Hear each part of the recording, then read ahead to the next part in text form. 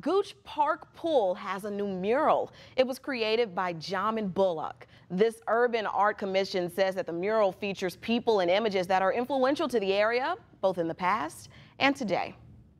Seeing yourself reflected in the community is just a brightening feeling, and I think art does that. It brings people together, it brings communities closer, it helps us define our space and just reinvigorates the community to come together and support one another. And it's absolutely beautiful. Memphis musicians including Elvis Presley, H.U.G, Gangsta Pat, and Harvey Henderson of the Bar Case have all been known to come and visit this park.